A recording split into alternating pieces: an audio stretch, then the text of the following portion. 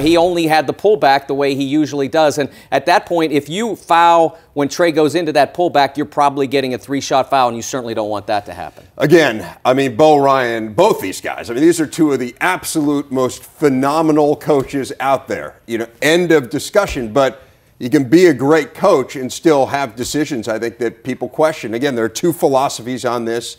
They obviously disagree with, I think, the philosophy that is a unanimous one on this desk. But, man, I mean, it just doesn't make sense when you run the percentages.